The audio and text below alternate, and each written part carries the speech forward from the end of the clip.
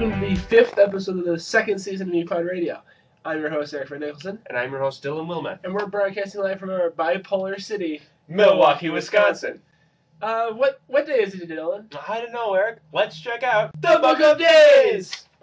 Whoa! Whoa! Well, let's see. Today, a lot of stuff. There's a lot of birthdays that we're going to rip through. Okay, all right. Go. Starting 1902, Ray Kroc. The McDonald's guy. Right. 1947, Brian Johnson. Who's he?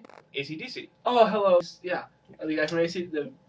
Back in Black and stuff. Sorry. 1943, Steve Miller. Steve Miller Band. Yes.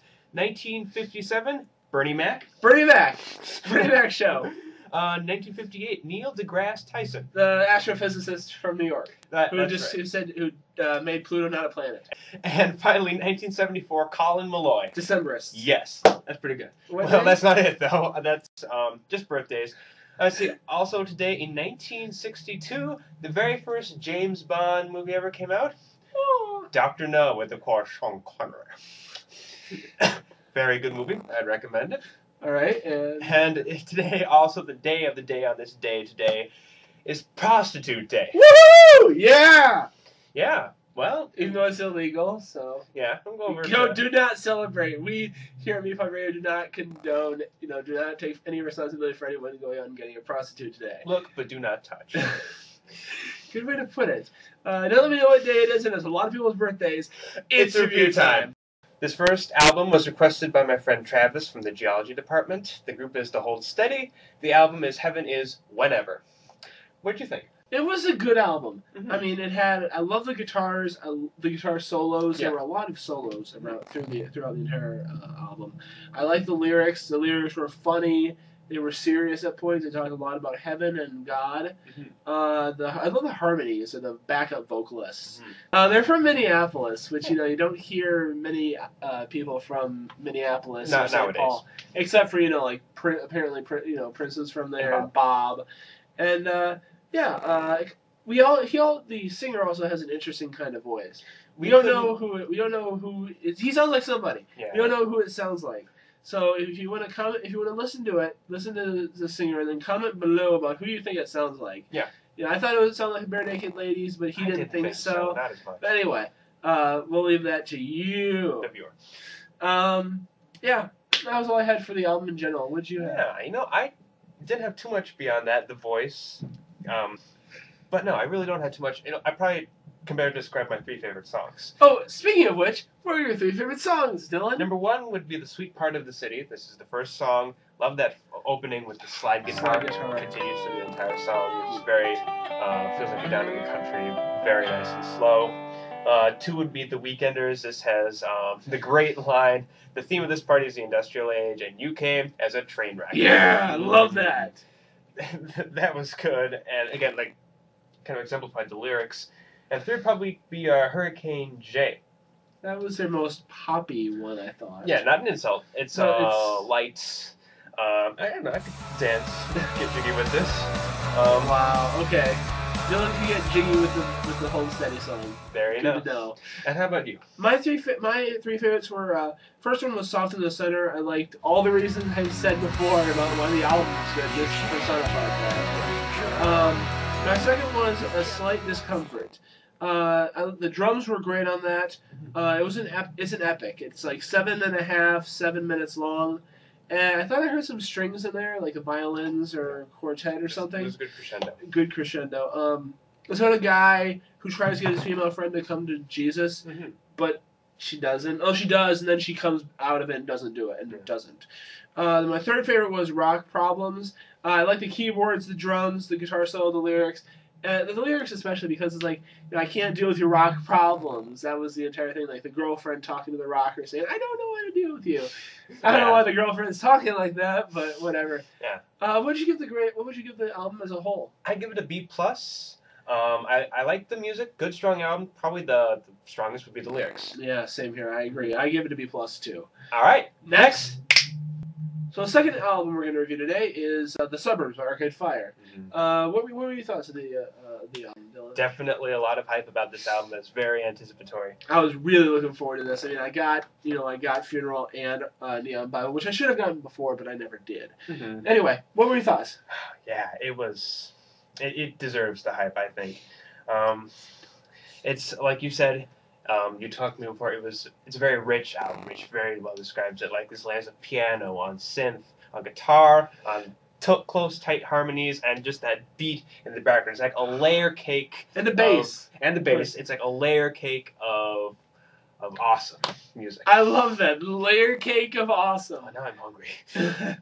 All right. So, what were anything else you have to say? Yeah, it's definitely the lyrics, the theme of this. It's very less topical than Gogo Bordello, but it's kind of the themes of like the suburbs, obviously, and the city, and how they kind of it's kind of like a soul, how they kind of wear on your soul a bit. And you can say, well, guys, this has been talked about a lot. Isn't this about what rock is, a major theme of rock? Well, yes, but the sound... Not this way. No, the sound of this is just very different. They come from this, from the opposite angle, I guess you could say, and then just, actively rebelling, I guess. It's kind of like what my brother says, conforming to, it's like the idea of conforming to non-conformity. Right, exactly.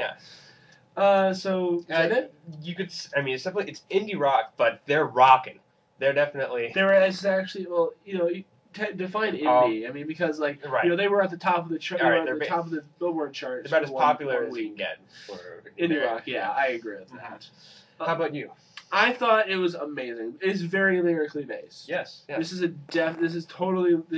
It's really hard to listen to it and not. If you don't hear it all the first time, you really want to get swept up in the music, and not the lyrics. But I mean, it is really lyrically based. I mean, if you go, actually go online and look at the lyrics, or open the front book, that you can read the lyrics, and it's amazing. Yeah. And especially as I liked it in Sprawl 2, especially. That's mountains. Malls are being mountains. Yeah. The symbolism of of looking out into nature and seeing malls as mountains. You can never escape the city. That was really good. There were a bunch of other ones that I can't remember off the top of my head that were especially good. I like Half-Life 2. That was my second favorite. It had about going. It was about going back home after the market crash of 2008. It can be construed that way. That's what I thought. That's what I thought it was about. What were your favorite songs? 3 or 4 favorite songs. 4 definitely this album. Hard to pick, so I chose 4. 1, City with No Children by far. This guitar riff at the beginning just got stuck in my head, and I like it there. 2 would be Rococo. I like the chorus especially in this one. Rococo, Rococo, kind of more, kind of more silly. I guess you could say it compares the modern generation to animals you can feed them in your hands, and they look wild but they're tame. 3 would have to be Sprawl 2. Like you said, I love the metaphor of nature is basically the city now that you can never escape. Kind of claustrophobic. And 4 would probably be Suburban War. My favorite line in this album is, and now the music has divided us into tribes, or divides us into tribes. I like the idea of that. This album is very interconnected, interwoven. At least 3 songs have 2 parts, 2 songs dedicated to them. They're that large. Half-Life 2, the Sprawls, and the Suburbs. And Suburban War? Yeah. And even in the other songs, they really connect. The lyrics definitely mesh. Yeah. Are you gonna ask me what my 4 favorite songs are? Yes. All right. My first one is "Month of May." Great beat. The guitars were on fire on that one. It made me wanted to go up and dance, but he doesn't look big like that. He don't want to dance. The second one was Half-Light 2. I already said that. Everything got turned up, the volume and the reverb and everything about the guitars. The beat was fantastic, and I already mentioned about the lyrics. My third was City of No Children, which Dylan mentioned, and my fourth was Sprawl 2, which Dylan mentioned again. What would you give the album as a whole? I know you were debating this, but what did you decide on? I give it an A-. It was a good album, very good album. It's not the songs were good, but they were more the good that I just listened to them occasionally. Not like the songs that really get caught in my head. Definitely there are songs like that. City with No Children, Rococo would probably be my 2 or 3. But the rest of the songs were kind of on the same level, I thought, of just being really good. It's well constructed out. You know, screw it. I'm giving it an A. Wow. That was out of nowhere. No. I give it an A. You're describing why you were giving it an A, and you said, "Oh, I'm giving it an A." No, I really respect, especially the way they can. This is like a cathedral in the way they constructed the lyrics. It's very well planned. No, I give it an A. I give it an A too. Yeah. Just right. because. Next. Well, I'm going to wrap it up for us today. Thank you to our viewers, our subscribers, our fans on Facebook. We have about 301 fans. Don't forget to send in those requests. And, of course, email mepodradio@yahoo.com, which is going to be somewhere, like, right here. I don't know where. It wasn't last time. Sorry. It wasn't. Oh, that was your fault. Yeah. All right, well, tune in next time to see our Twiddly Mugs. And the cups, too. See you next time.